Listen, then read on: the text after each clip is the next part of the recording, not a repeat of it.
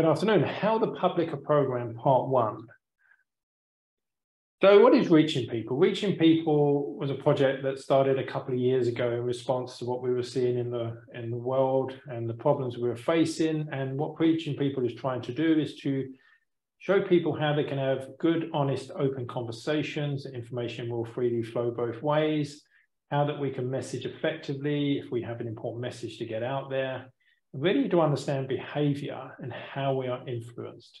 This is very important for a number of reasons, but one, to protect ourselves from undue influence, but then to understand what's driving other people's behavior can be very, very useful. So today's presentation is really going to look at a couple of things. Firstly, we're going to look at what is conditioning, and conditioning is really very, very important, and you're going to see why that is the case. There really is two forms of conditioning. We're going to take a look at those as classical and operant, and then we're going to look at how they were used to create the only way out scenario. This is the very common thing when you're talking to many members of the public. They would say, oh, we had to do that, it was the only way out. It's not an accident, it's a very well orchestrated marketing situation. We're going to take a look at how that played into that scenario. So a lot of people talk about brainwashing, and they say that people are brainwashed. And I don't really warm to the term too much, because I think brainwashing for me is really to create a clear slate in the mind, which might not be a bad idea in some situations, and then you get a chance to do your own conditioning. But really, the definition of brainwash is the process of pressurizing someone into adopting radically different beliefs by using systematic and often forcible means. I think that this can be very problematic talking about it. Certainly, if you tell someone they've been brainwashed, you're never going to get a good response. I think what we want to look at more is what's conditioning, because conditioning is very much a normal thing that happens. It's a form of learning. And there's two main types, which is the classical, which is linking a stimulus to a response. And that was really Pavlov that showed that in various studies. The Pavlov, which we will take a look at, but he would effectively feed dogs, and then, when they saw the food, they would salivate. Then what he would do, just before feeding them, he would ring a bell. And it got to the point where the dog realized that every time the bell rang, that there would be food. So then the dog would salivate when the bell rang. Now, I know any of those of you that have dogs, I only have to rustle a packet of treats and my dog will be there. She's learned that what that rustle means a treat. Operant conditioning is different. It is learning in such a way to respond to rewards and punishments. So these two ways of conditioning, once you understand what they are and how they work, you'll see a lot of how the propaganda, advertising, and marketing works. And it's very eye-opening when we see that. So let's first take a look at classical conditioning. Now, an initial unconditioned response would be that Joe sees ice cream and he salivates. That's just inbuilt. There's nothing conditioned about it. It's just a normal, deep thing that when we see food, we salivate. Obviously, Joe will learn different foods and salivates, and other people would see ice cream and not salivate or would not feel good about it at all. But let's say Joe likes ice creams, and all he needs to do is see an ice cream and he will salivate. Now, when we get a conditioned response to that, it's when Joe sees the ice cream van and he hears the music, and that gets attached to the ice cream, creates the salivation. That's now a learned response. That's a conditioned response. And the ice cream van is one of the classical, almost similar to Pavlov's dogs, that when children hear this, straight away, it triggers the picture of the ice cream and the desire to want an ice cream. Now, what Pavlov showed via this, and you'll see so many of classical conditioning, and so much of marketing is classical conditioning, it really was 4 stages. So before conditioning, the dog would see the food. So on the top left-hand side, the dog would see the food and would salivate. Okay, that's an unconditioned stimulus and an unconditioned response. Then what happened was that he would click a tuning fork or a bell, and there's initially no stimulus with the fork.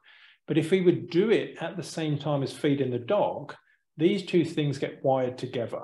So then the dog thinks bell equals food, to the point where it happens in the fourth one, when it's been conditioned, all they have to do is ring the fork and get the salivation, or ring the bell or turn the fork.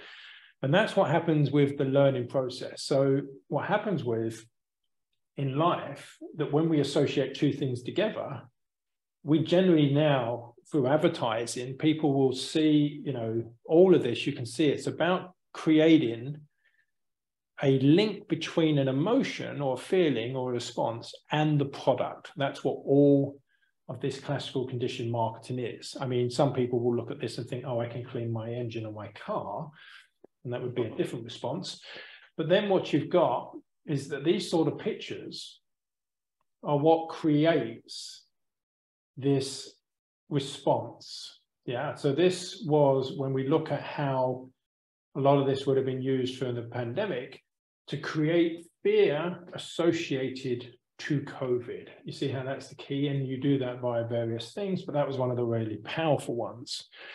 So classical conditioning is a stimulus that is paired with a biological stimulus to form a learned response. So this really, neurons that fire together, wire together. So we're going to look at a picture, and I would guess that everyone on here would have a slight feeling of disgust when you see this picture. That's a learned response. You've learned to feel that response. Whereas alternatively, if you saw this picture, you would have a nice fluffy feeling. So what we're doing is we're getting a response to things. So a lot of the media and the marketing is to create an association between two things. So that's classical conditioning. Then if we look at operant conditioning, this is really rewards and punishments. So when we look at the standard reinforcement and punishment, we see that there's both positive and negative. So to reinforce, you can positively add something, whether it be a gold star or well done, etc., to reinforce a positive behavior, or you can remove something unpleasant so you could say to someone, you've done well today, no homework. So that's a positive reinforcement for the person to behave well. As punishment, you can add in something unpleasant, or you can remove something that is pleasant. So as a punishment, so you can say, right, you're having no game this evening because you've done bad. So pretty much this rewards and punishments is what drives so much about the learned conditioning. So if we look at positive reinforcement, what Skinner did, now this is Skinner's box. Now Skinner was responsible for a lot of behaviorism. Now they put a rat in a box, and what the rat learned, that if it pressed the button, it got a reward. It got a piece of food. So then what it would do, it would constantly press the button to get the food. So this was really positive reinforcement. And what you'll see is that a lot of this was actually used in a lot of the marketing, you know, get a free kebab, a free donut. So that was a use of positive reinforcement. Also, when people changed their profile picture and they had people saying, well done, congratulations, all these things, that's again a positive reinforcement. Now, positive reinforcements are really carrots and sticks, and they're very, very powerful, particularly social reinforcement. So if people say well done or they scowl at you, this can be very effective in terms of getting people to change their behaviors. So then if we look at negative reinforcement, what we see is that Skinner did a similar thing, where what he did was he would put a little electrical shock in the thing, and then the mouse learned that if it pressed the button, the electric shock disappeared. So in fact, it was a removal of negative reinforcement. And of course, we can see that there was many instances of this within the COVID narrative. No jab, no job was one of them. Sorry, one moment.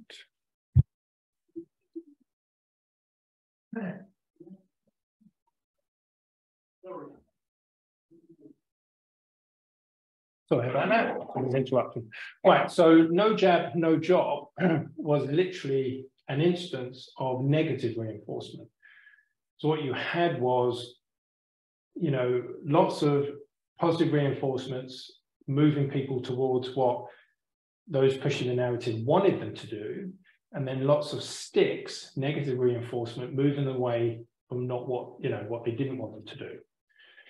So hopefully now we can see that there's really two types, which was the classical conditioning, which is to link two things together, COVID bad, medical procedure good. And then we had this then carrot and stick, moving people away from one thing and then towards another. So we're going to ask a few questions and then we're going to look at putting it all together. So people dropping dead in the street in relation to conditioning may have been A, operant conditioning, B, classical conditioning, or C, neither. We'll see that that was actually a form of classical conditioning. So it's linking the virus equals dangerous. So that's a form of classical conditioning. Then if we look at linking mask for safety as a form of, is it A, B, or C? You'll see again, this is classical conditioning. It's linking one thing equals to another, okay? Then if we look at question 3, fining people for not wearing a mask was operant conditioning, classical conditioning, neither. You'll now see that this is operant conditioning. So this is rewards and punishments. And then if we look at 4, taking away people's job for not getting medical procedure is a form of which operant conditioning? Is it positive reinforcement? Is it negative reinforcement? Or, I should say neutral. But in fact, you'll see it is, neutral reinforcement or negative. So C, it's actually negative reinforcement. So it's basically saying, if you don't do what we want you to do, you're going to lose something. Okay, and you see that's very, very powerful, especially something like a job. So if we look to put all this together, what we see is that this slide can really give us a lot of information. So what they've done is over here is the drive. So they've linked the virus to being very dangerous. So this is what they don't want people to be exposed to or to be scared of. This then creates forces to move people down this pathway to get, obviously we're using unicorn as a code word here, but you see this now is, this is bad, this is good. And that's classical conditioning. You see that? This is bad, this is good. So Joe, if he doesn't think about it too much, these forces will push him away from this and towards this. And of course, there is also this option on many of the earlier ones, but you see what happened was that then had negative reinforcement to block that pathway. Don't go down that. So it's literally carrot and stick. Go down this one, not that one. And this is where if Joe does have 2 options, he's then in a dilemma. But that's why the propaganda's driven completely to stop Joe going down this one and to make him go down that one. And you're seeing that all the carrot and sticks and the nudges were literally to make this pathway like Teflon, to make it very smooth and easy, and this pathway to be like sludge, to make it almost impossible. So on a lot of the other videos, we show you all the other elements here, but today we're really looking at that base programming, which is really virus equals bad, unicorn equals good, which when you look in, Animal Farm, 2 legs bad, 4 legs good, it's that really base level of programming. So hopefully that makes sense now from that real base thing when we're looking at, the 2 types of conditioning. So we're looking at, in summary, what is conditioning? Conditioning is really learning. It's learning that one thing equals another, or what one thing is. And then the 2 forms were the classical, which was learning that, in the propaganda, virus equals, certain death was like a lot of people would think. And the operant conditioning is really carrot and stick, rewards and punishments. You do as we tell you to do, you get rewards. You don't do as we tell you to do, you get punishments. And those punishments came in so many different forms to the point where you couldn't even shop, travel, all these things. And you can see at this base level, that's really what so much of the propaganda was based around. And how were they used to create the only way out scenario? Well, it was to create one pathway to make all other pathways very, very difficult, and to make that one pathway as smooth as possible. And you would have seen that so many people would have actually used that term, the only way out. It was such a commonly used term, it was kind of incredible. And I don't think people that use that term were really aware that that weren't their own words. That was really, advertising, marketing, from what I can see. So hopefully now that gives us really the 2 of the really base elements when it comes to you know, programming people effectively. You know, if we're not programming ourselves, then there's a good chance that somebody else will be doing so. Hopefully that's quite useful. What we're trying to do now is get in a few of these concepts very clear and just build on them one by one, and then you can really begin to understand how so much of the propaganda works and really why it's so effective. So if you would like to donate or support the project, you can do so here. We're also now going to be running the workshops again on communication and also ones on behavior messaging. And coaching is also now available. You can email me at david@reachingpeople.net, and I will open it up for Q&A.